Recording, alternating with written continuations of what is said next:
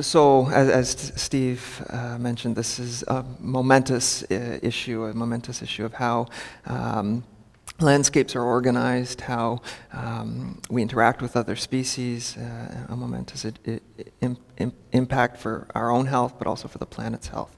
And so the meatification of diets is something that I'm going to try and make some sense of. What do I mean by that as a fundamental context for thinking about some of the major environmental dimensions and also human inequality embedded in this trajectory of dietary change, and then also the interspecies relations.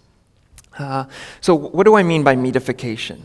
Meatification is a term that I use to try to basically indicate that meat has shifted from the periphery of human diets, where it was for most of the 10,000-year history of agriculture, to the center.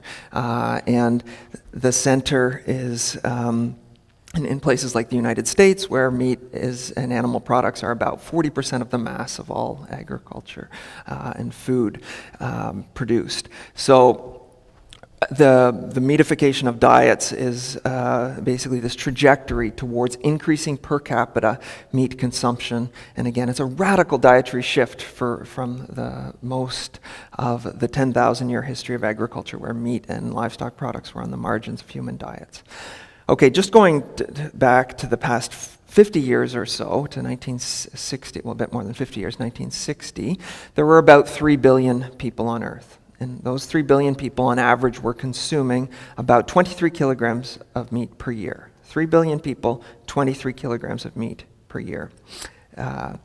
By 2013, there were over 7 billion people on Earth, and the average person on Earth consuming 43 kilograms of meat. So more than a doubling of the human population, and near doubling in terms of the average amount of meat that every person on this planet is consuming on an annual basis.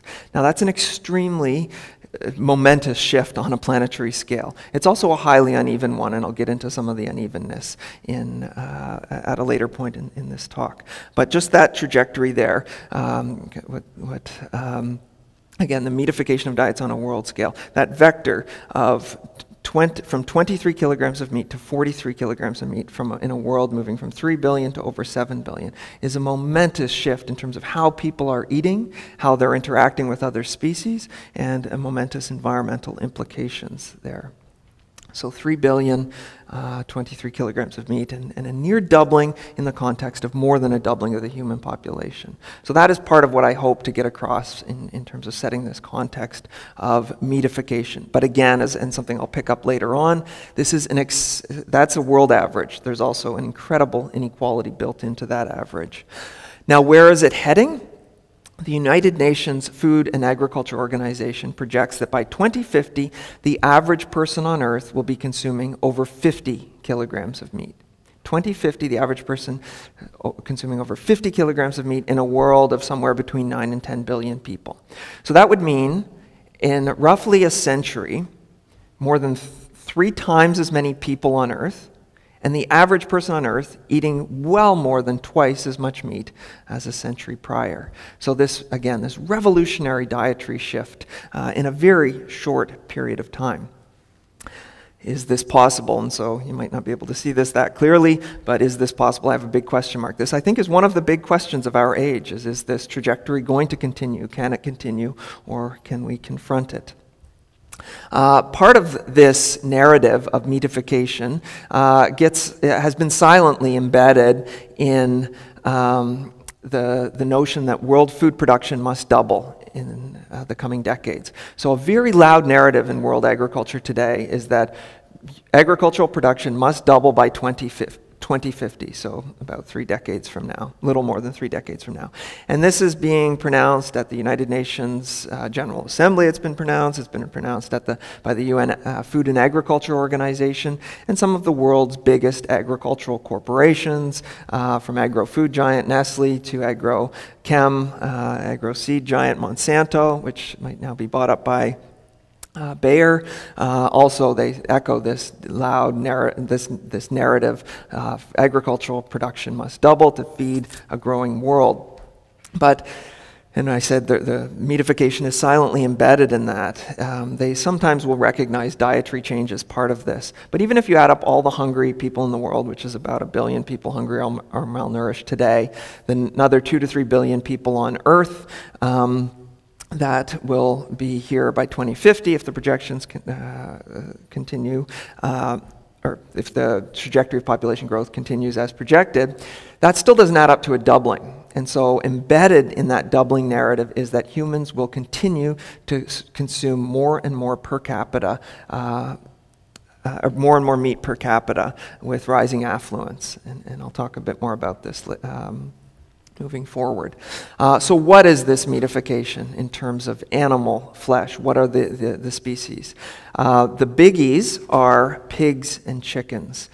So basically, on a world scale, this is looking at volume of animal flesh increased over about a little more than a half century. And you see phenomenal growth of various things, but especially pigs and chickens. This growth is, again, little more than a half century reflected in this graph. And one of the things that I sometimes say when speaking to undergraduate students about the scale of chicken growth is that in little more than their lifetime, the volume of chicken flesh produced on a world scale has roughly tripled. Not quite tripled, but the average lifespan of a normal undergraduate university student, just an incredible growth, near tripling of the volume of poultry flesh on a world scale. Pigs and chickens alone represent about 2/3 of all animal flesh produced by volume. Pigs and chickens alone on a world scale, and pigs and poultry over 70%. Chickens the driving force in poultry production. And eggs has grown phenomenally as well on a world scale. Not quite at the same rate as chicken flesh, but eggs has experienced explosive growth as well. Another way of looking at it that I think is a valuable way of kind of conceptualizing this is as a pie graph. This is the total volume of animal flesh produced in 1960. And at that point, pigs and cattle were the two biggest sources of animal flesh. By 1985, a much bigger pie. This is the world aggregate average. So the rough doubling in the space of a quarter century. And one of the things that's very notable, and that's what the arrow there is for, is indicating how poultry has just exploded from about 1/10 of all animal flesh to by 1985 about 1/5, and now it is 35%. Poultry is 35% of all flesh, so it is one of the biggest driving forces in meatification on a world scale is poultry and pigs and the industrial production of those things. Just going to a bit more recent picture, by 2030, pigs and poultry alone, 71% of all animal flesh by volume.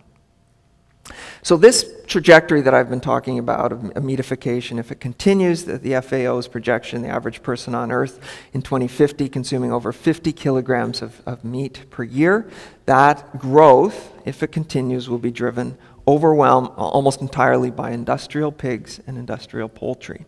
And is that possible? Again, I think challenging this trajectory is a fundamental question that we all face when thinking of on so many levels, our relationship again with other species, pressures on the environment, multidimensional pressures on the environment, and questions of human inequality. And that's something I'll try and hopefully make some sense of going forward in this lecture.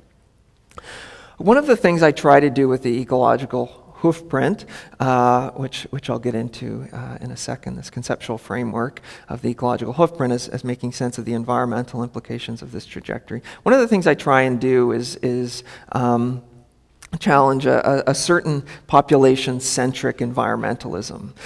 So a lot of, which isn't to say that human population growth doesn't matter, certainly it does, but that we shouldn't just be focusing our attention on human population growth, but also the huge inequality of resource consumption on a world scale.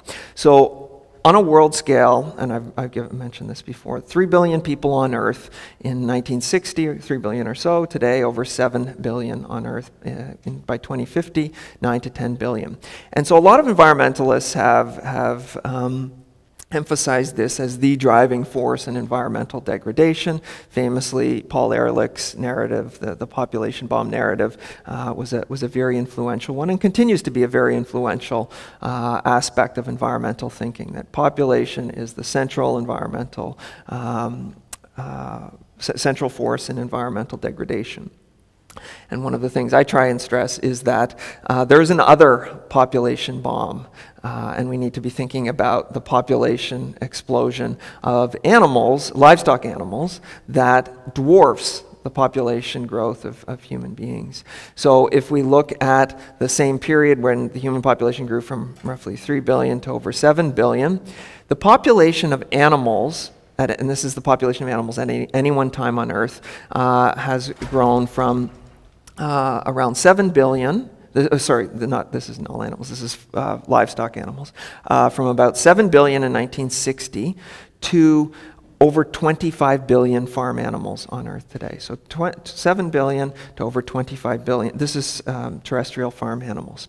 But then, if you look at the slaughtered population, so this is the population of animals that are killed every year for food, that has grown even more dramatic. That's grown by a factor of 9 in the space of about a half century.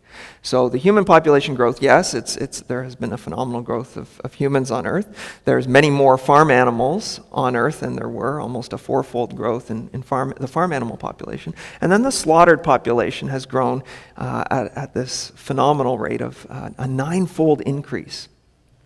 And part of the driving factor in that is not only that there is much more animal flesh produced by volume, but that farm animals are turned over quicker. So the turnover time of animals in industrial systems has rapidly accelerated. So chickens can be brought from hatch to slaughter in about 6 weeks, pigs in about 6 months. So that's why there are many more animals killed every year on Earth than live at any one time on Earth.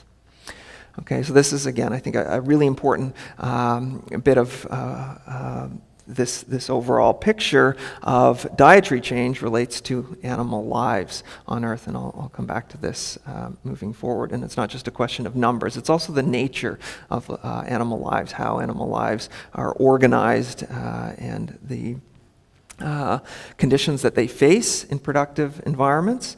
And also a big thing that I stress is the distancing, the physical distancing and the social, psychological distancing that people have from these growing populations of animals. So right now there's about over 70 billion animals killed for food every year. And where is it heading? And this is the title of a short paper I have. If you're interested in the subject, you can search my name and say towards 120 billion. And this is not an inevitability, but this is the trajectory we're on. If meatification continues, again, projected to be driven overwhelmingly by industrial poultry and pigs, that will mean 50 billion more animals killed for food every year in 2050 than are killed today. So again, this is something that far from inevitable, but it is the trajectory we're on if things aren't changed. And this, I want to stress, is before we even start talking about fish, which number many more. And the shift, this is something I'm not going to talk about in any detail, but I just want to stress that this phenomenal growth in animals killed for food every year is not counting fish. And the shifts in production in oceans has been very dramatic. So the total annual fish catch grew by a factor of 5 from 1950 to the past decade. But that continuing growth in production isn't driven by open ocean fisheries, it's driven by aquaculture growth, which has exploded from a sliver of all world fish production in the early 1980s to almost half today. Almost half of global fish production occurs in industrial aquaculture systems, from, again, virtually nothing in 1980 to almost half today. And one famous ocean ecologist said, by the end of the 21st century, if the trajectory continues, almost all fish will come from industrial systems, and eating a wild fish or something caught in the open oceans will be as rare as hunted meat.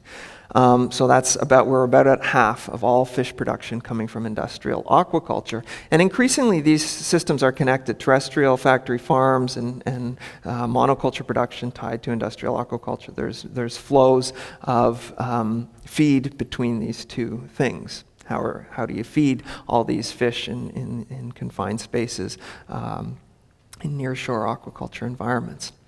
Okay, but moving back to terrestrial production, which is the focus of the ecological hoofprint. Agriculture is the biggest land use of human societies, by far. Okay, now there's different ways of estimating it. The FAO, the Food and Agriculture Organization of the United Nations, long gave a figure that about 10% of the Earth's non-ice land area is in crops or permanent cultivation, and about a quarter of the Earth's non-ice terrestrial area in pasture. The Millennium Ecosystem Assessment estimated that about a quarter of the Earth's land surface is given to what it called agriculture, and a mixture of where there's at least 30% of the landscape is cultivated in a mixture of crops and pasture. And this map kind of indicates that enormous footprint of agriculture. And there are some other assessments. A big assessment a few years ago suggested about 12% of the Earth's non-ice land is in crops, permanent crops, and about 22% in pasture.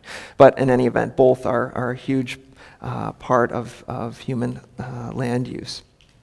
So pasture, 22 to 25%, and there is a huge range in stocking density. So in some pasture, animals can be relatively densely stocked on rich grasses. In some areas, they are very sparsely stocked, highly arid areas. The degraded soils of former tropical rainforests have very low stocking densities. And the extensive pasture has been a momentous force in global land use transformations over long periods of time, and it's an enormous force to this day in tropical deforestation, extensive cattle ranching, and also increasingly feed crop production are a major force on the frontier of the Amazonian deforestation. And extensive ranching is also a major force in desertification in many arid environments around the world. So pasture is the biggest footprint of all aspects of livestock production. And this is a big part of what the annual greenhouse gas budget is from agriculture is from tropical deforestation, desertification. And desertification is amplified by climate change, but desertification also contributes to climate change because there's a loss of vegetation and soil-based carbon. And so animal agriculture's role in tropical deforestation and desertification is a major part of estimates of how much how much of a role agriculture plays in climate change, and why livestock production is so central to agriculture's overall greenhouse gas footprint. But crops are also very, very important part here, crop production. And animal feed occupies about a third, not quite a third, but close to a third of the world's arable land. So land given to permanent crops. About a third of that goes not directly to people, but goes to animals before it's consumed by people. Okay, so feed crops effectively occupy close to a third of the world's arable land, again, which is about 10 to 12% of all land, non-ice land on Earth.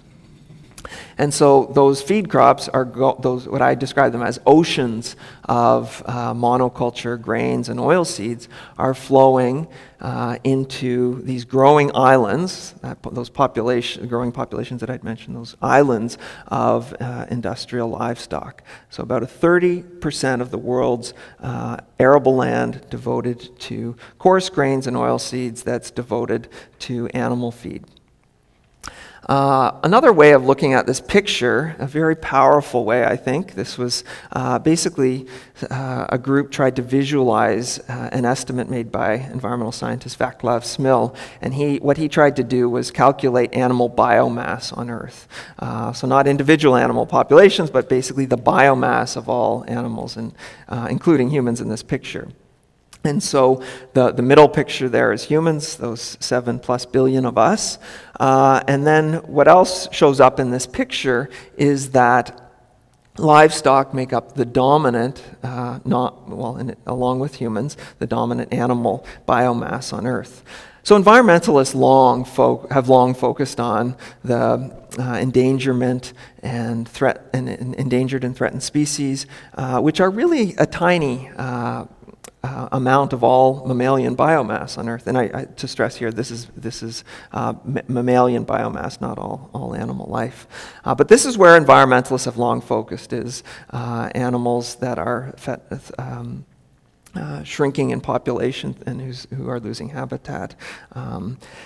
But they've often not paid enough attention to the exploding populations of animals in factory farms and feedlots, which are, again, a very large share of all mammalian biomass on Earth. And another aspect of this picture here that it doesn't entirely come through in this looking at just mammalian biomass at any one time on Earth is that there is also, it's missing the phenomenal growth of poultry, which is, again, the biggest driving force in contemporary livestock growth, but also the fact that animal populations on Earth at any one time are being cycled, industrial livestock animals are being cycled very, very quickly. So there's this very rapid turnover. Again, industrial chickens can be bought from hatch to slaughter in 6 weeks, industrial pigs in 6 months. So there's this very rapid turnover.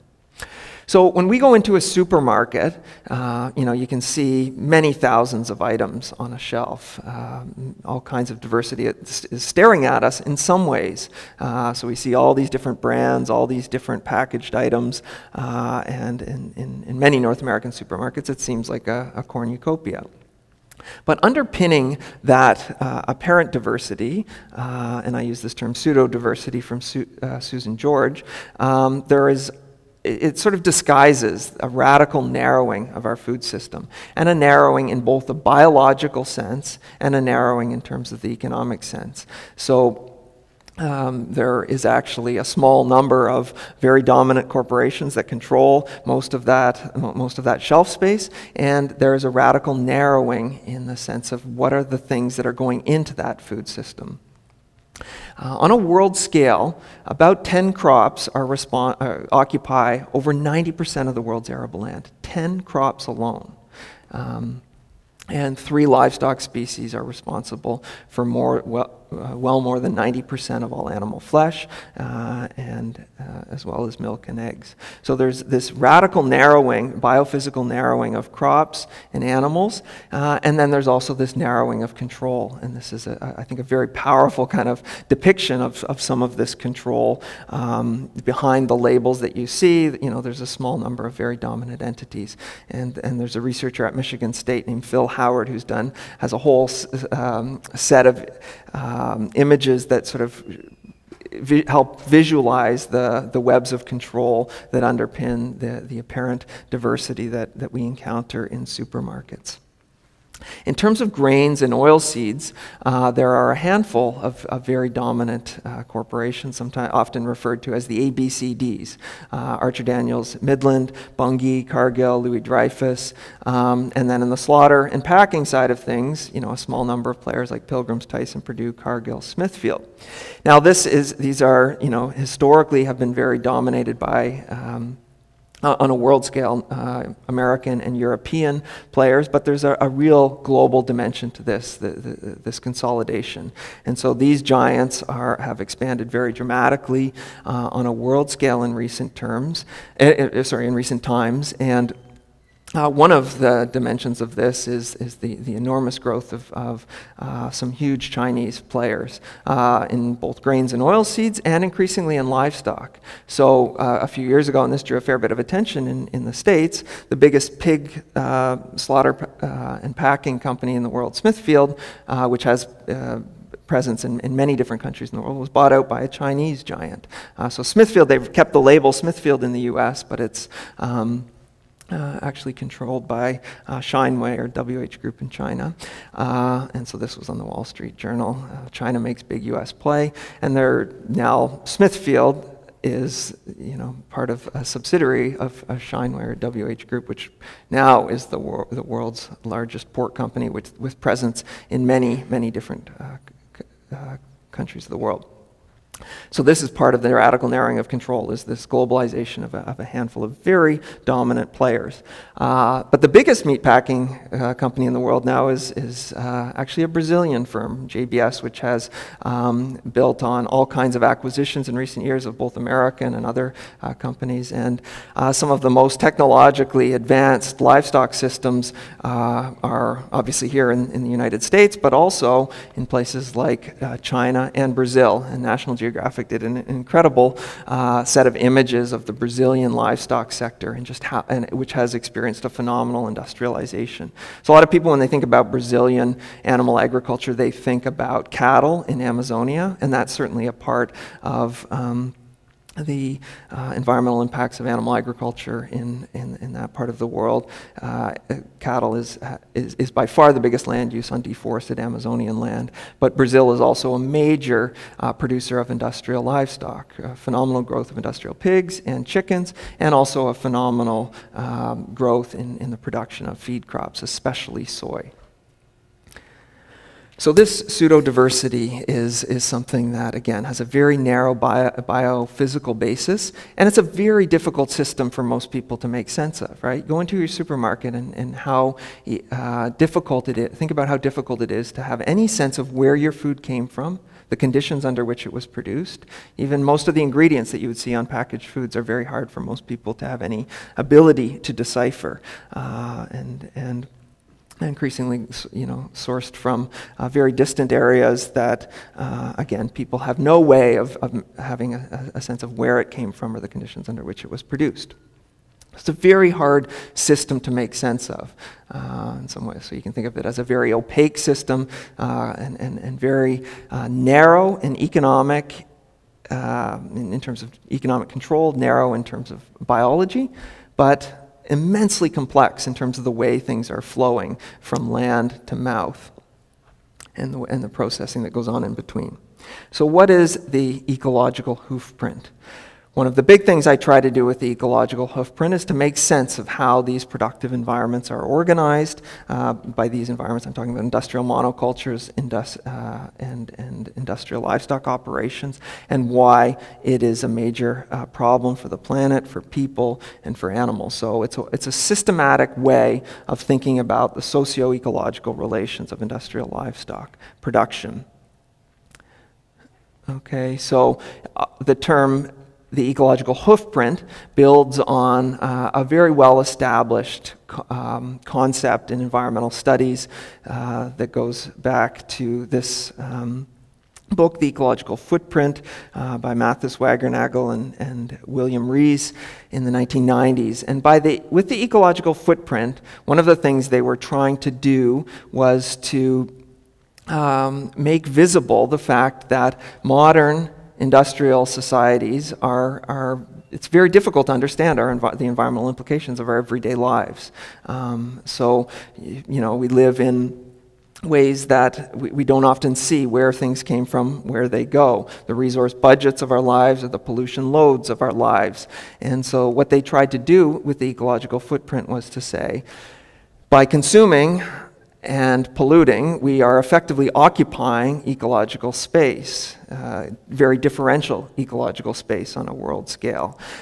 So one of the things they were trying to do was to say, yes, population growth matters, but we also need to recognize uneven consumption on a world scale as a fundamental part of understanding environmental degradation. And again, it's very hard to make sense of all of the environmental implications of our everyday lives in complex modern societies. Where do things come from? Where do they go? How much space do we effectively occupy on Earth? And so they tried to take that sort of big idea and give it some empirical precision. And they've spent a whole lot of time, as have many other scholars, trying to calculate the footprints of modern societies. And one of the big things that the footprint has given us is attention to inequality in environmental degradation, is to say rich countries like Canada, where I'm from in the US, effectively occupy far more environmental space because they consume so many more resources and emit so much bigger pollution loads. And so they basically say, okay, you can add up the various dimensions of consumption, and you can make sense of the differential ecological space different societies occupy. And so what they've really done, I think one of the great contributions of the ecological footprint over the past few decades is to stress that inequality matters in environmental degradation on a world scale. And so, you know, by no means are they saying we don't need to think about population growth, but they're saying we need to add this layer as a fundamental part of thinking about environmental change on a world scale. And another big thing that they've long stressed is that we're sort of running what they describe as an overshoot, that we're consuming far more planet's worth of resources than is sustainable. And so they basically say, you know, we're consuming as many as 4 what they call phantom planets. So this is another one of the contributions of the footprint as a concept. Now, the footprint as a concept has been translated in a range of ways. You may have heard atmospheric footprints or water footprints. These are different ways, again, of calculating differential resource budgets and pollution loads. Probably the atmospheric footprint, I think, is the one that's had the biggest traction. And this is basically a way of visualizing differential greenhouse gas emissions on a world scale, annual greenhouse gas emissions. And this is from a few years ago, but one of the big things it does is look how small Africa shrinks in relation to the United States. There's about 3 times as many people living in Africa as live in the United States. And the 360 million, I should say, is not just the United States population. That's US and Canada, which I've grouped together with similar levels of annual greenhouse gas emissions. A lot of attention has been given to the fact that China has recently passed the US as the biggest annual emitter of greenhouse gases, but China has about, well, more than 3 times as many people as the US. So one of the things that the atmospheric footprint has done is to give attention to the very uneven levels of per capita greenhouse gas emissions, which is a fundamental part of understanding climate change, is the hugely differential responsibilities on a world scale. Now, this has also been, the footprint concept has also been applied to the water footprint. There's Arjen Hoekstra, a European scientist, has done a lot to sort of draw attention to the very differential levels of freshwater resource availability and consumption. And he talks about the water that's embedded in different products, or the footprint, differential water footprint in different products. So again, atmospheric and water story. And again, with respect to climate change, it's really important to recognize that the US and Canada together are about 5% of humanity, and for many decades have been well over 1/5 of all greenhouse gas emissions on a world scale. So that foundation, the ecological footprint, is part of what I bring to the idea of the ecological hoofprint.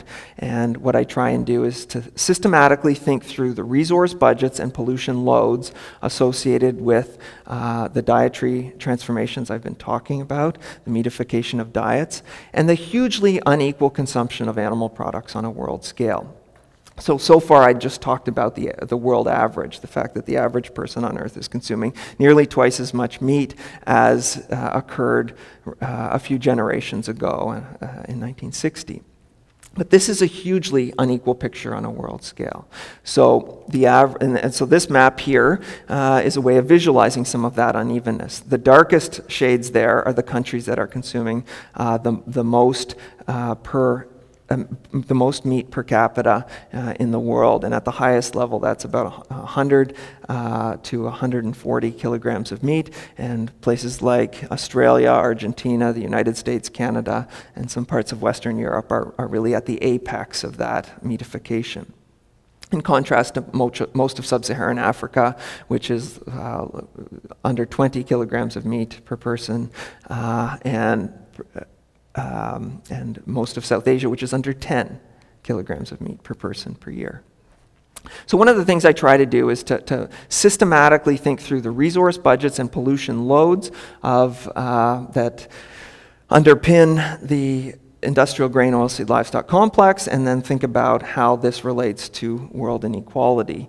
Inequality both as a reflection of world inequality, the command of arable land, the command of water, the command of various other resources, and also how it's exacerbating inequality in the sense of its contributions to climate change, which are the impacts of climate change are playing out first and worst in many of the world's poorest countries.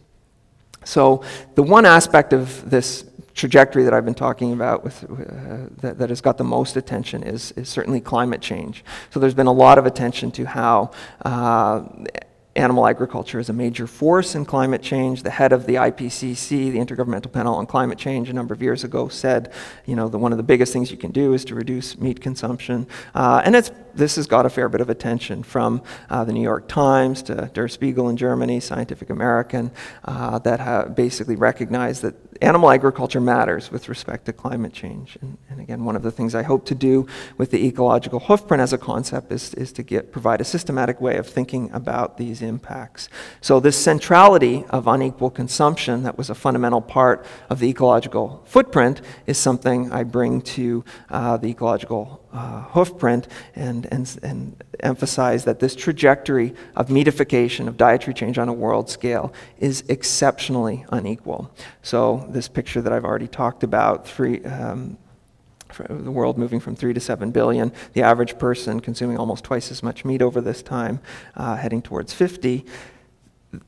There's a very, embedded in that world average is huge inequalities. The average American consumes close to 120 kilograms of meat per year, so almost 3 times the world average. And one of the things I try to do with the ecological hoofprint is to say this is something that societies have long celebrated as measures of modernity, measures of development, the increasing meat consumption per capita, but it's also something that very powerfully reflects world inequalities and in many ways is exacerbating world inequalities. In terms of world meat production, obviously phenomenal growth in places like the US and Canada, Western Europe. With all of that together is a bit more than 10% of humanity that dwarf the production of livestock production in Africa and South Asia, which together is about 40% of humanity. But some of the biggest growth is happening outside of the most industrialized countries like North America and Europe, and it's happening in places like China and Brazil. China is now by far and away the world's leading producer of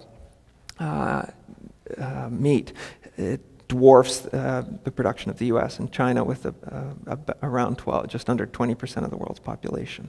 So again, this is part of the backdrop. The phenomenal growth of per capita meat consumption in China is also tied to the phenomenal growth and growing global presence of major Chinese corporations like Shineway. But about a bit less than a fifth of humanity, and China now consumes about 28% of the world's meat and is home to half the world's pigs. and it's a site where a lot of the growth of fast food has been concentrated in recent years. The BBC had a story last year where they said one of the most recognizable faces in China is, well, Mao is still recognizable, obviously, in China, but one of the most recognizable faces, they said, by a survey is now Colonel Sanders in China. Reflects something, the presence of McDonald's and Yum brands and those sorts of things has really exploded over the past few decades. Ed Bertinsky, a very famous photojournalist from Canada, has documented some of the scale of this is a huge industrial processing plant for poultry, actually not pigs, but poultry. So this is, this phenomenal growth of livestock production in China is tied to an incredible industrialization of livestock. In China, again, half the world's pigs. This is a visualization of the world's pig population, and we see just how uneven it is, so heavily concentrated in China. And in pockets of the U.S., most of the U.S. pigs live in a handful of states like North Carolina and Iowa. And then also in Brazil is a major site of industrial pig production in pockets of Europe. But the question of feeding China's pigs is a momentous, it represents a momentous shift in Chinese agriculture. China can't feed its own pigs. Increasingly, its pigs are being fed in part by huge flows of soybeans that are moving from South America across the Pacific Ocean to China. So a few decades ago, China basically was largely self-sufficient in grains and oilseeds. Now it is the world's biggest importer of soybeans by far, and there's this huge movement of industrial soybean from South America, not Brazil and other parts of South America. An area that's so big it's been dubbed the Republic of Soy, that stretches from southern Brazil into Uruguay, into northern Argentina and part of Paraguay.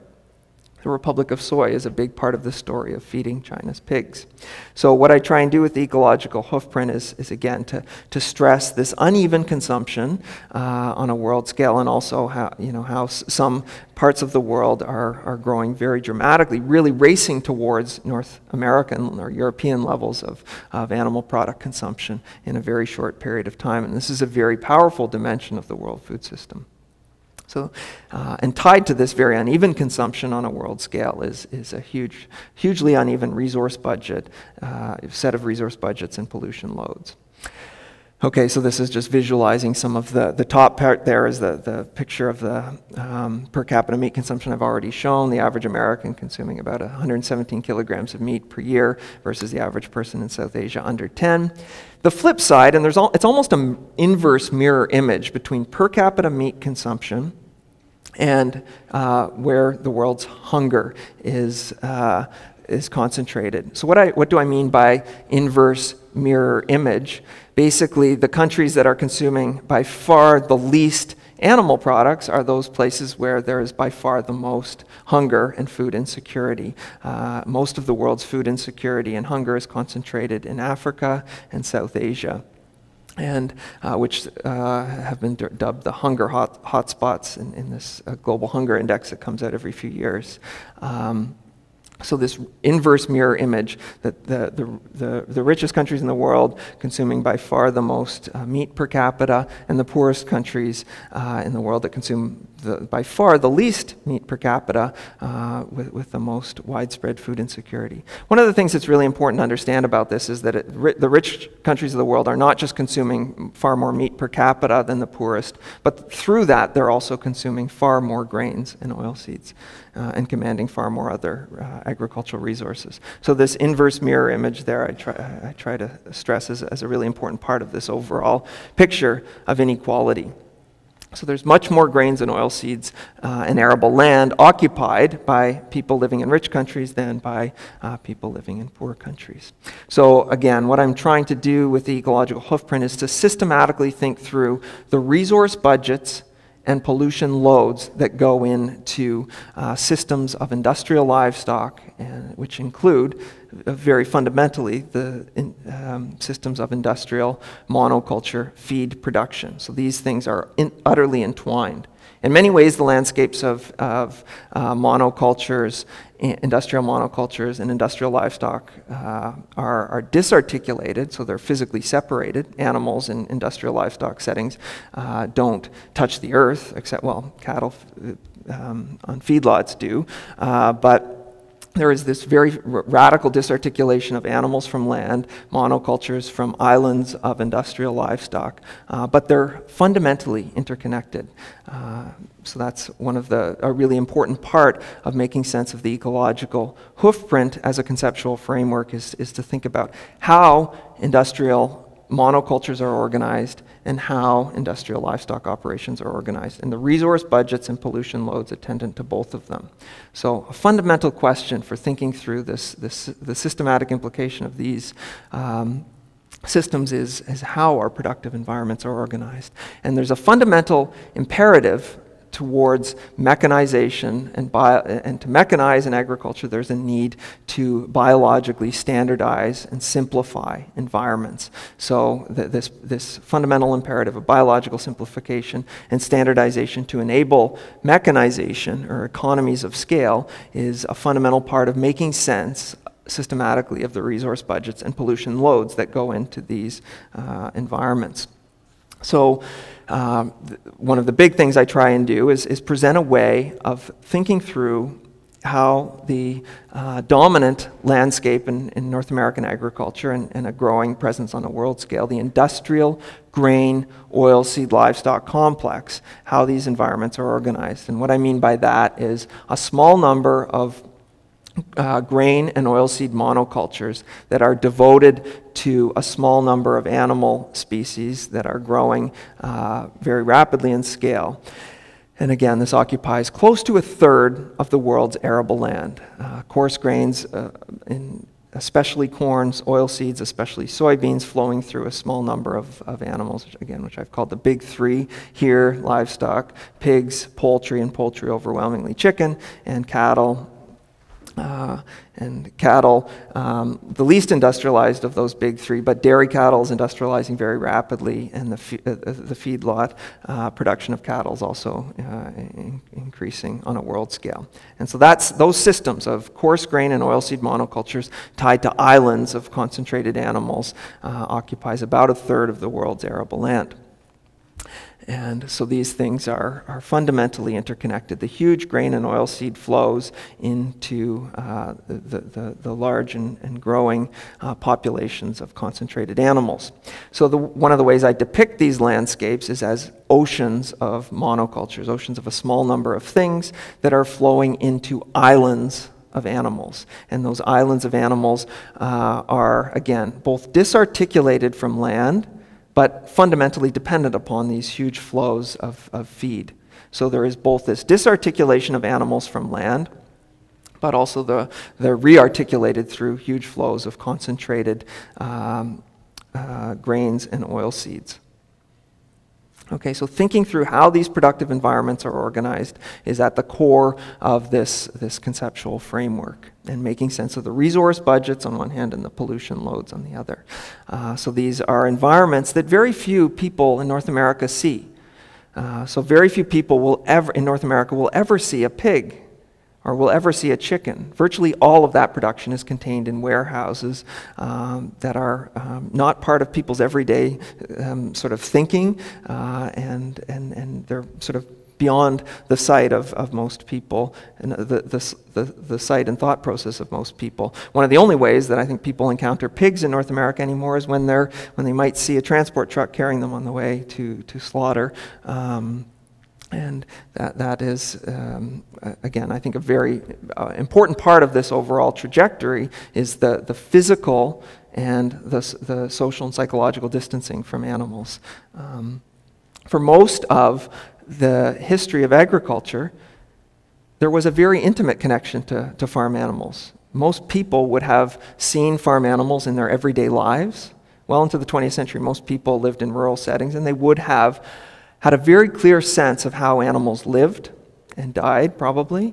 In many cases, they might have even known the animals they were consuming, and they consumed them at much smaller volumes than they did today.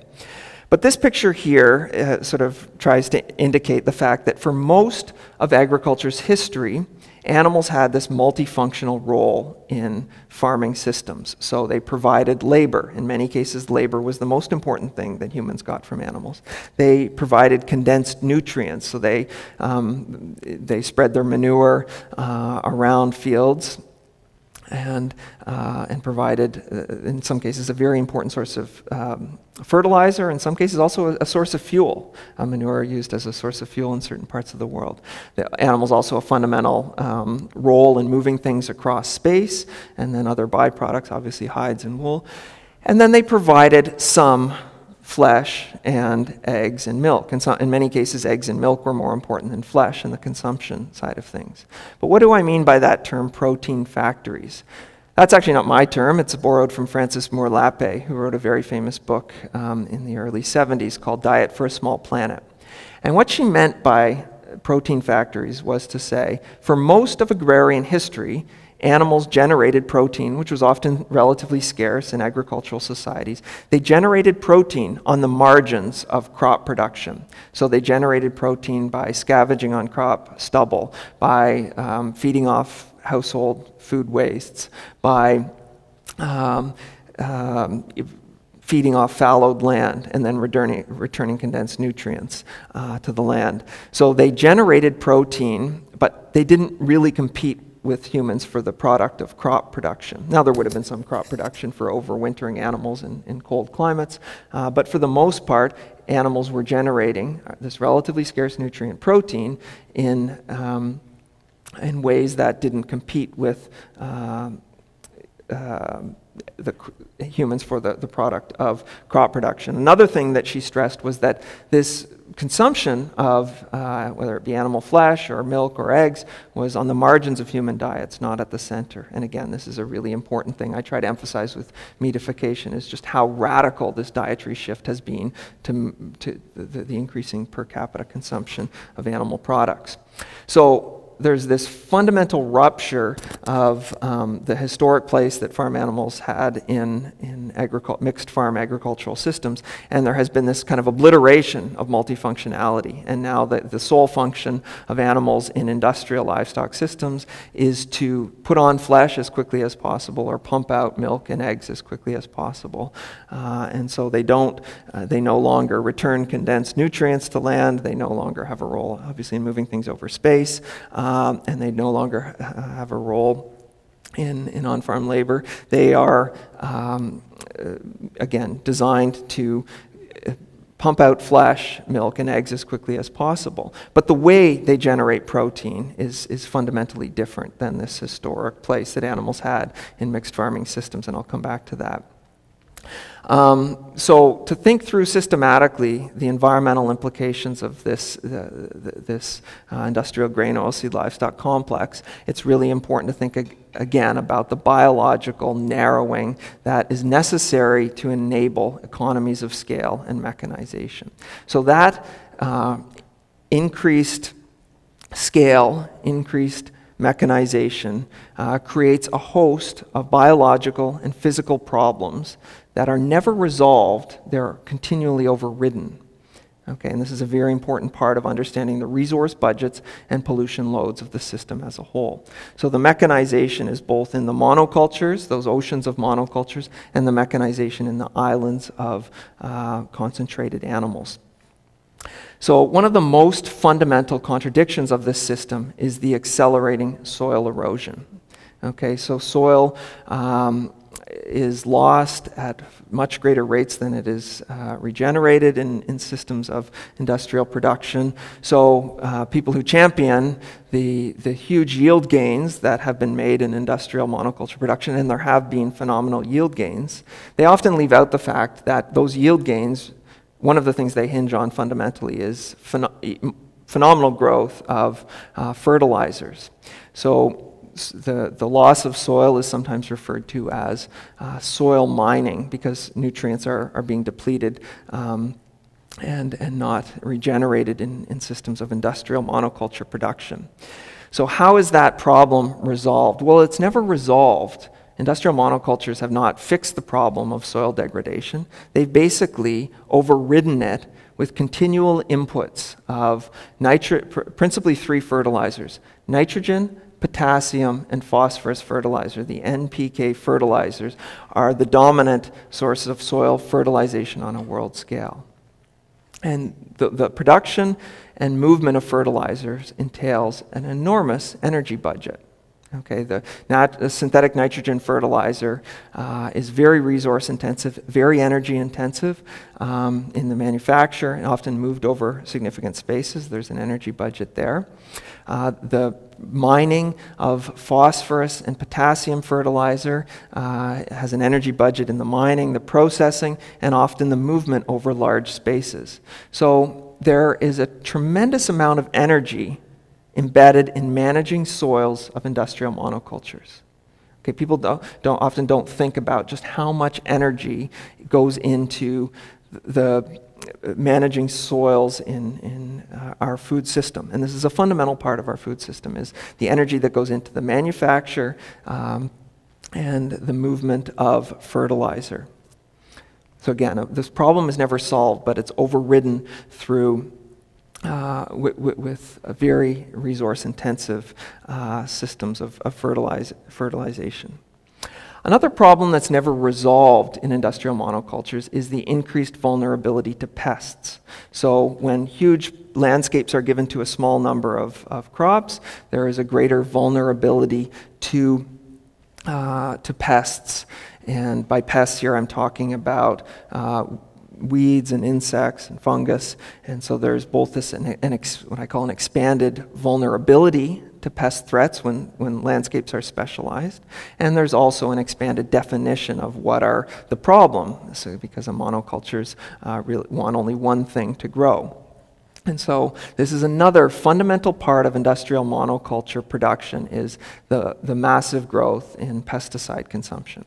So in industrial monocultures, there has been roughly a 3-fold increase in yield, so the amount of product coming out of individual plants, which is a phenomenal gain. There's no denying that yield gains have not been phenomenal over the past 60 or 70 years.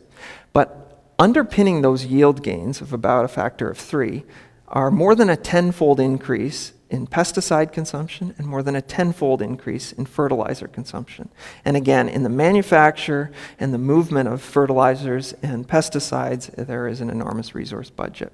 And there's also downstream costs of those fertilizers and pesticides in many, many ways. So that's a very important part of understanding the resource budgets and pollution loads of this system as a whole, is the story of pesticides. And the pesticide story also, this 10-fold or so increase of pesticide consumption on a world scale, also ties to the declining soil health. So industrial monocultures are very,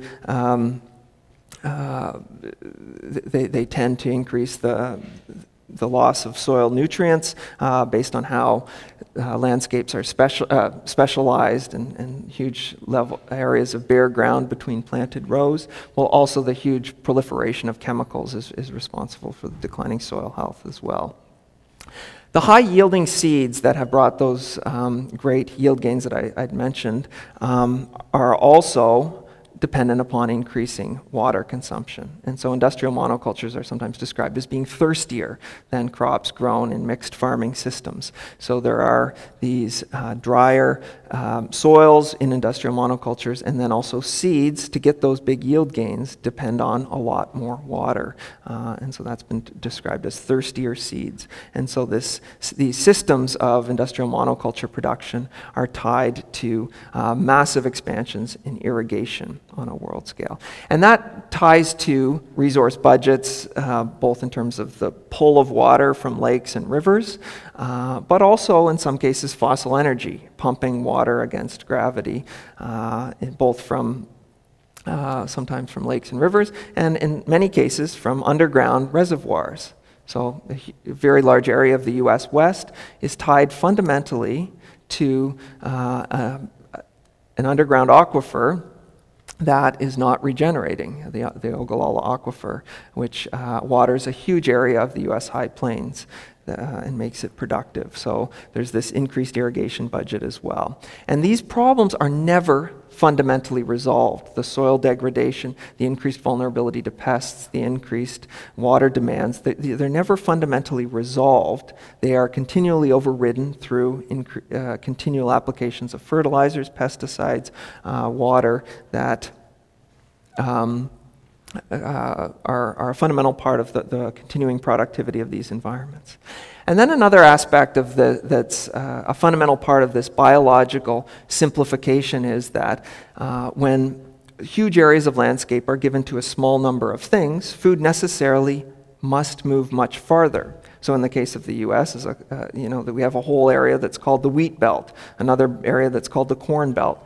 When you have biological simplification and standardization on a massive scale, it necessitates the movement of things over longer spaces. And so there's this need for expanded energy in the movement of things over space. And so that's another part of this overall energy and resource intensity. And so sometimes people have described this as food miles, that the average item of food in North America travels, some estimates are as many as 1,500 miles from land to mouth.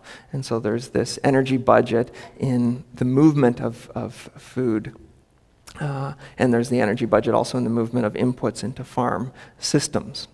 Okay, so everywhere there is this dependence upon fossil energy in the machinery, fossil energy in the fertilizer manufacturing movement, fossil energy in the petrochemical derivatives of the pesticides, fossil energy in the movement of pesticides and the application of pesticides, lots of fossil energy in the irrigation pumping, fossil energy in the movement of things over greater space. And so there's a quote from Brett Clark and Richard York: modern agriculture has become the art of turning oil into food. Fossil energy permeates our industrial monocultures, and it's something that people often think very little about. Michael Pollan had once famously estimated that there are about 10 calories of oil embedded in 1 calorie of industrial food. Now that's an incredibly complex calculation, but it speaks to how deeply oil is embedded in industrial food production, again, from the machineries, the fertilizers, the pesticides, the irrigation, and the movement over greater distances. And all of this, this deep fossil energy dependence, all of this is just speaking here on the side of monoculture production. And this has an array of ecological costs. It's part of the story of a big part of the story of greenhouse gas emissions is related to this big energy budget. Fertilizers are also a major source of nitrous oxide emissions. And so this story, modern agriculture has become the art of turning oil into food, is a big part of the overall climate impacts of industrial agriculture. It's also tied to a whole array of other ecological risks and vulnerabilities, from depleting rivers, degraded riparian zones, to huge algal blooms. Every year in the Gulf of Mexico, there is an enormous dead zone that kind of waxes and wanes, but the ultimate root of the Gulf of Mexico dead zone is the excess nutrients that are washing off across the very productive agricultural heartland of the U.S. and the Mississippi River Basin, the excess nitrates and phosphates that are running off of land into the Mississippi River, flowing out into the Gulf of Mexico, and leading to this huge growth of algae that basically chokes out aquatic life, and that's why it's called a dead zone. And some years it's the size of the state of Connecticut, the Gulf of Mexico dead zone, that is a direct product of industrial agriculture in the U.S. agricultural heartland. So that's another example of this kind of array of ecological costs in addition to the atmospheric ones. Now, the second part of the ecological hoofprint is to think about those islands of industrial livestock, those growing populations of animals that I was starting off with earlier in this lecture. And one of the things that I stress is those islands of animals where there are these huge flows of grains and oilseeds going into those islands a lot of the nutritional content of those grains and oilseeds is lost in cycling them through animals to produce flesh principally, but also eggs and milk. So as you cycle grains and oilseeds through animals to produce food, a lot of the nutritional content of the crop production is basically wasted in animals' metabolism. So this is something that I stress is basically serves to magnify the resource budgets and pollution loads I was just talking about in industrial monocultures. The fertilizers, the pesticides, the irrigation demands, the movement of things. Those huge resource budgets that are embedded in industrial monocultures get magnified by the fact that a lot of that nutritional output is basically burned in animals' metabolism before it's even used. So this is something that Frances Moore Lappe, again, was very fundamental in identifying. And I mentioned her earlier saying this term, that livestock historically were protein factories, generating protein from eating crop stubble, grazing on fallowed land, eating household food waste through most of agrarian history. She also then coined the term reverse protein factories, which basically stresses that as you feed grains and oilseeds to animals, a lot of that nutritional product, a lot of the protein and other nutrients are effectively wasted. They're burned in animals' metabolic processes before they become food outputs for people. So she said, whereas animals, livestock in small densities in mixed farm systems through most of agrarian history were protein factories generating this scarce nutrient, relatively scarce nutrient in many contexts. In industrial systems, they are reverse protein factories, meaning that a lot of the protein generated in crops is burned and used very inefficiently.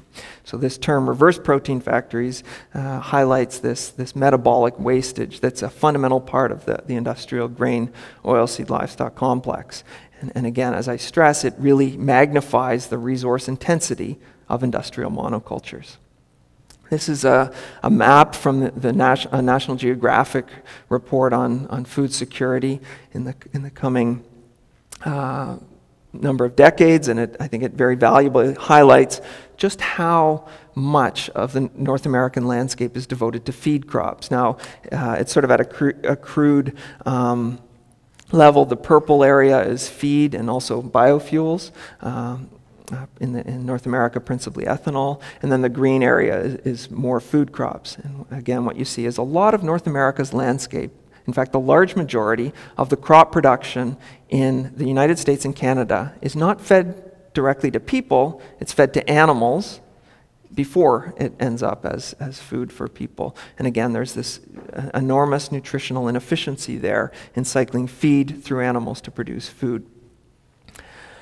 So the way I picture the industrial grain oilseed livestock complex is as a small number of these large-scale monocultures, these oceans of monocultures, again, principally in North America and principally on a world scale, maize and soybeans, but there are other feed crops as well, flowing through these islands of concentrated animals, the pigs and poultry being the biggest source of growth, but also factory farm. Dairy is growing, and feedlots are also growing and producing the big three, pigs, poultry, and cattle.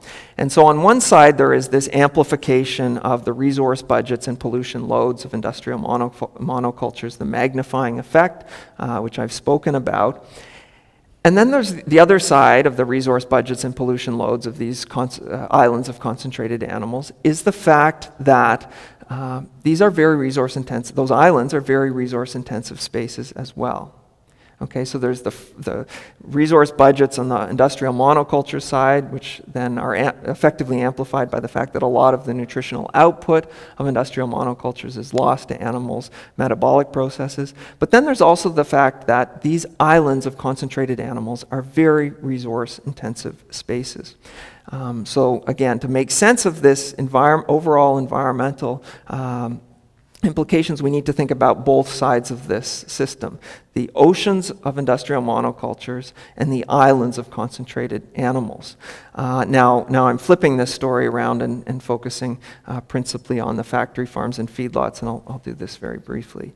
The factory farms and feedlot also create a lot of biological and physical problems. When you pack thousands upon thousands of birds, hundreds, in some cases thousands of pigs together, there are a lot of problems that are engendered by those densities.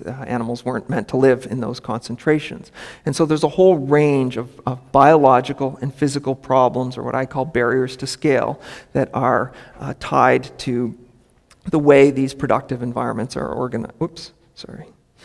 To the way these productive environments are organized. One of the basic problems, which is something I've already been stressing, is that animals burn a lot of the feed that is given to them in their metabolism before it turns into flesh, milk, and eggs. So one of the things industrial livestock production has long wrestled with is how do you enhance the conversion of feed to flesh, feed to eggs, feed to milk. Okay, so there's this challenge of overriding the metabolic losses that are inevitable in cycling feed through animals to produce food, and also to try and increase the turnover of animals, to make them produce things faster, again, flesh, milk, and eggs. And so the reproductive limits of animals is in many ways a barrier to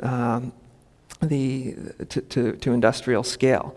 Now, how is this overridden? Well, it's overridden in a range of ways. One of the ways is that animals' genetics have changed very radically. Chickens can, as I've stressed now, be slaughtered at 6 weeks after hatching, pigs after 6 months. That's a product of decades long of innovation in terms of changing pig and chicken and genetics. There's also control of temperatures, the accelerated reproduction. Pigs and poultry are artificially inseminated in North American industrial livestock production to accelerate, again, the turnover time.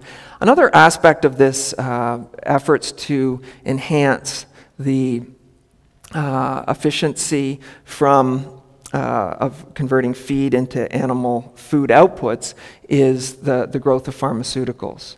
And so their pharmaceutical growth began partly to manage some of the health risks associated with the great densities of animals. But over time, it was found that increasing pharmaceutical consumption enhanced the ability of animals to turn feed into flesh and other outputs. So there was a growth of what's called subtherapeutic use of pharmaceuticals. So it's not being used to treat a particular illness, but it's being the chronic low doses, which is tied to efforts to enhance the feed conversion efficiency from grains and oilseeds into flesh, eggs, and milk. So that's another part. And then another big part of this challenge of reducing metabolic losses relates to something I was starting out with earlier, this phenomenal growth of poultry on a world scale. Poultry are much more efficient converters of feed to flesh than are grain-fed cattle or pigs. But there's also a problem in describing it that way, and this is something I've stressed. It's not necessarily that they're more efficient converters of feed to flesh or feed to eggs. It's that they're less inefficient. There's still considerable nutritional losses and wastage in the metabolic processes of animals. The artificial insemination, again, is a fundamental part of our food system that people don't think about. This is how pigs, turkeys, chickens are reproduced today in North America, is artificial insemination. It's a basic part of our food system that probably very few people know about or certainly think about. Another big part of the risks of the biological and the physical risks of production inherent in producing so many animals in such great densities is the fact that animals are living beings. They can suffer. And the animal, or the industrial livestock industry has long described this sort of euphemistically as stress.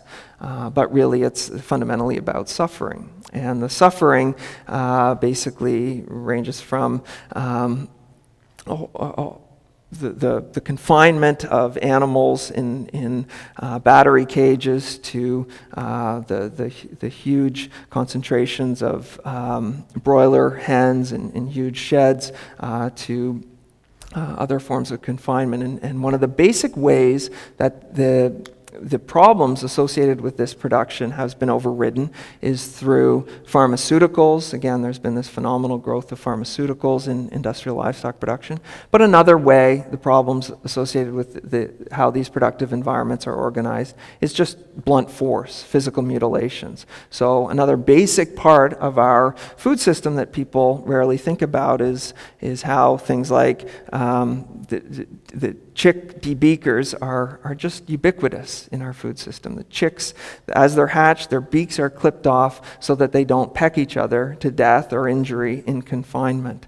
And I have there, I don't know if you can see that, every 4 seconds. When at hatcheries, there is this debeaking process that happens at a lightning speed. Chicks are basically taken and their beaks are clipped off, euphemistically often termed beak trimming. And this is a basic fundamental override to enable chickens to be packed in these great densities, is to mutilate them shortly after birth. One incredible statistic that never ceases to amaze when you think about it is that there are more chickens killed today in a single day in the United States than were killed all year in 1930. That's less than a century ago. It's just an incredible transformation of productive environments. And I'd encourage you to look at animalvisuals.org, which he tries to visualize. He basically takes the United States Department of Agriculture slaughter statistics and tries to visualize them. And what this image does here is it basically is, it's like every second of every day, 24/7 all year. It's and what it, maybe you can see there, it shows the birds. The chicken dots are literally flying across the screen. Almost 300 chickens killed in the United States per second, 24 hours of every day. And all that is United States Department of Agriculture statistics visualized. It's a very powerful resource to look at. He also presents this attempt to try and think about how these productive environments how they feel. Obviously, you can't feel it by looking at this on a two-dimensional screen. But he basically tries to visualize, or put you in a gestation crate, or put you in a battery cage, and try to think about the sounds, the environment. So I'd encourage you to have a look if you're interested in this at animalvisuals.org, a very powerful website. And another part of the physical mutilation is things like castration. Most of the physical mutilations that happen without anesthetic, and I've mentioned the debeaker. So the debeaking, the tail clipping, the castration, the toe cutting, needle teeth clipping, ear notching, tail docking, dehorning. These are fundamental things that enable animals to be packed in these growing densities. And overwhelmingly performed without anesthetic, as I've mentioned. Another big part of the ecological challenge of packing animals in these great densities is the increasing risk of disease. When you have, again, thousands upon thousands of birds and pigs, sometimes hundreds up to thousands of pigs, dairy, again, increasingly industrialized as well. There's increased risks of pathogens spreading amongst dense populations, the filth that's generated by these huge and unnatural concentrations. So disease risk is a constant challenge for these islands of concentrated animals. And again, how is this solved? Well, it's never solved. It's overridden, and it's overridden in a range of ways. Again, the pharmaceutical story that I've been stressing. Insecticides are often a basic necessity to deal with bugs, or in some cases, there's also need to sometimes poison rats. The use of chemical disinfectants, along with big water demands to clean out these environments. All of these are, again, not part of solving the problem, but managing it on a continual basis. And one of the great risks that this is starting to draw a lot of attention by public health scholars is the long-term risks of pharmaceutical use in these environments, which both in terms of the residues in the food supply, but also the residues in water, and the long-term risk of superbugs innovating, so bugs that become increasingly resistant to antibiotics. And this is something, again, that I think there's been more and more attention to right now, the greater risks of things like avian flu, swine flu becoming more virulent over time, and the declining effectiveness of antibiotics. So avian flu, we've seen a number of these scares in recent years. Not scares, more than scares. There have been a number of incidents of avian flu. In one case in Asia, millions of birds were destroyed as the way of managing that problem. And if you can imagine how I've talked about the violence of the way these environments are managed in terms of animal lives, when animals are worth a small amount at the point of sale. If you can imagine if that, at the point, going from small low value commodity to something that needs to be disposed of, if you can imagine the sort of conditions with which they were disposed, in some cases buried alive, incinerated in huge fires. Some really gruesome stories of how some of the avian flu outbreaks have been managed in recent years. Again, when you think about low-value commodities as they become an expense to be disposed of, some exceptionally gruesome stories of how that problem is managed. Again, another part of this system that is ubiquitous, but that people often don't think about, is just how much pharmaceuticals are consumed by animals. About 4 times as much pharmaceuticals are consumed by animals in the United States as are consumed by people. 4 times. Okay, so the pharmaceutical, this is a long-term risk in terms of the effectiveness, and this is something that's getting a lot of attention in terms of its public health implications, the declining effectiveness of antibiotics over time. This is a big risk. And then another big environmental implication is the huge amounts of feces and urine generated by these dense concentrations of animals. Where does that go? It's that historically small densities of animals, as I said, had a role in fertilization. Now there is this concentration of animals in these great densities that produce so much fecal matter that can't be applied onto surrounding landscapes. And in addition to the volumes, it's also a different character. So the fecal matter contains the residues of the pesticides and the pharmaceuticals, so there's a need for treatment. And so a fundamental part of these landscapes are the huge lagoons of fecal matter, and these concentrations that are sometimes referred to as lagoons, which I think is a kind of a gross euphemism for what they really are, and they create a lot of public health risks for the surrounding communities, and both airborne contaminants and water contaminants. And then the last thing I'll mention is that, again, because landscapes are so specialized, both feed and animals must move over greater and greater distances between land and ultimate consumption. And this, in the case of animal production, means that there's a lot of energy, not just in moving things around, but also in the refrigeration at varying stages. So there's the increased transport of moving animals around. Often animals moved from sites of birth, specialized sites of birth, to where they're grown, to sites of concentrated slaughterhouses. So there is what I describe as a spatially disaggregated conveyor belt. Animals are basically moved around at different stages of production, and from birth, not always, but in many cases, from birth to growing, to transport, to slaughter. And again, the consolidation of slaughterhouses means they're often moving over greater distances, and there's this energy budget that is tied to that movement, and then also in terms of the end product, the greater refrigeration demands. Now in the US, this is a depiction from USDA statistics of where poultry is concentrated. You can see it's concentrated in a few big areas like parts of Middle America and Delmarva Peninsula, and parts of the West Coast. And a lot of the feed and pigs are exceptionally concentrated, as I was mentioning earlier, in places like Iowa and North Carolina. And so feed moves over great spaces to get to these sites. And so there's an energy budget in that movement. And then there's an energy budget in the processing of animal flesh and derivatives, the production, the huge slaughterhouses, and then the refrigeration. Go into a supermarket and see what are the dominant items that need to be refrigerated, and it's very heavily livestock products. So there's the refrigeration at the points of slaughter and processing, and then at the retail and in houses.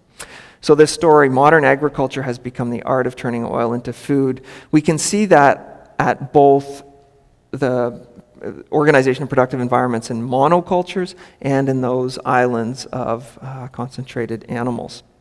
And this also is a way of thinking about the ecological and atmospheric costs. So what I hope to do with the ecological hoofprint is to think systematically about how productive environments are organized, both the oceans of industrial monocultures, the islands of concentrated animals, and to think about the resource budgets and pollution loads that are ingrained in those productive environments. And again, ultimately, this is a story of incredible inequality on a world scale. It means that, people in North America, Canada, or the United States are not only consuming far more meat per capita than people in poor countries, but they're also consuming far more grain and oil seeds, and through this far more fertilizers, pesticides, and a whole array of other inputs. So one of the big things I try to do is to stress there are these resource budgets and pollution loads both in the oceans of monocultures, the islands of animals, and this is again a fundamental part of our everyday life that people think very little of, and hopefully I've presented a way of thinking about this system that is, again, such a momentous force in the world agriculture, a momentous and growing one, and one that I think fundamentally needs to be challenged. So I will leave the story there.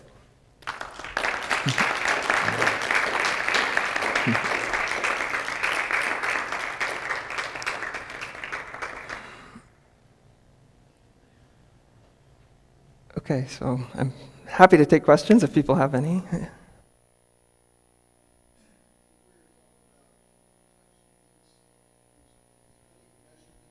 One sec, please.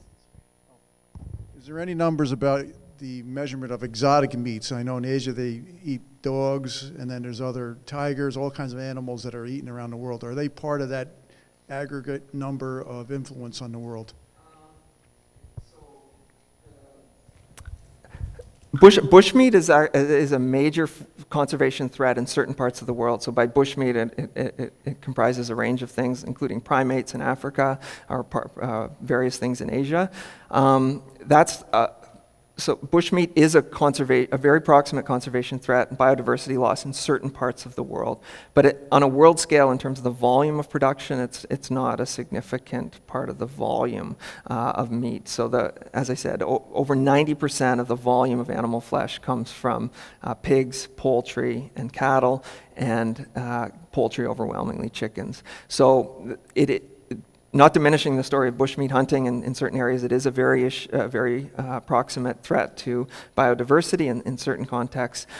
But on a world scale of consumption, it's not a huge role in terms of per capita consumption. In China, again, China is a major importer of exotic like endangered species, the black market endangered species. It's a major import market for various products, including, you'd mentioned, tigers. But the driving force in Chinese dietary changes is overwhelmingly pigs and also poultry. One thing I should also say about China that's very notable, because it's often presented as this bogeyman, I guess, in the global trajectory that I've been talking about. The Chinese government has basically, in the past year, has recognized that this is a really destructive course. And so the average Chinese person consumes 64 kilograms of meat per year. So that's well over the world average. In 1980, they were well under the world average. So they went from well under the world average to today well over. And for a long time, the Chinese government was explicitly trying to get to North American levels of meat consumption as a goal. Now, the Chinese government is saying this is not a sustainable system and we need to step back. And they've recently set a target for reducing per capita meat consumption by close to half.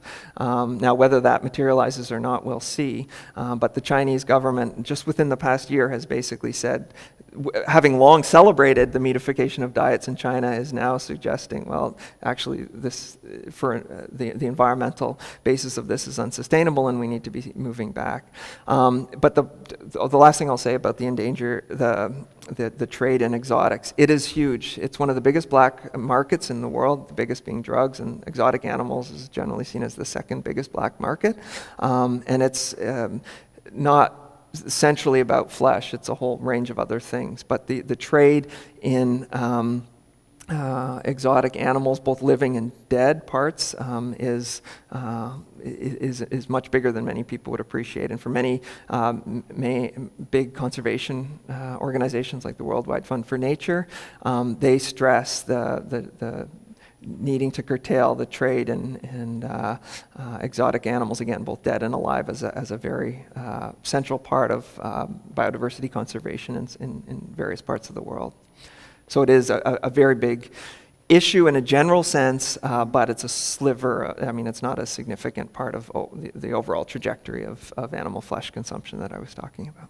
Okay, one last question. The oil industry, and I'll throw in there the pharmaceutical industry and the transportation industry, how much, I know there's got to be numbers, but how much influence do they have on maintaining the factory farming business globally? And what influence in general through lobbyists and everything else? Are there numbers out there to quantify that? Well, one of the things I'd stress, I'd suggested, and I didn't say it discuss it in tons of detail, but the concentration of power on the agro-input sides of seeds, chemicals, and by chemicals, pesticides, herbicides, fungicides, and animal pharmaceuticals. They're very intertwined.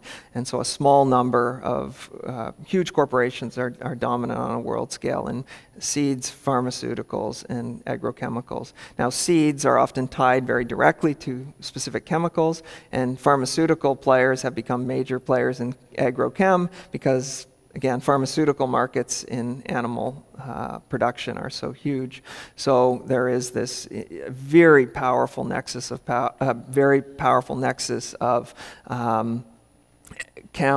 agrochem, seed, and pharmaceuticals that has consolidated very dramatically over the past few decades. And it's consolidating as we speak. Right now there's a big merger in the works of Bayer potentially buying out Monsanto, Dow, DuPont merged together. There's about 10 huge corporations that control the world's huge majority of the world's commercial seeds, pesticide markets, and animal pharmaceuticals.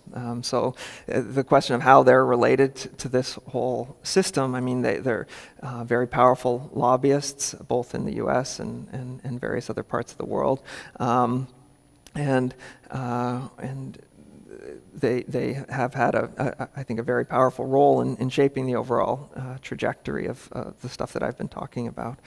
But again, on a world scale, it's not just the consolidation here in this country, it's increasingly on a world scale. So there is about 10 corporations that control a large majority of the world's sales and commercial seed sales and animal pharmaceuticals and also chemicals, and they're often the same big players. Thank you.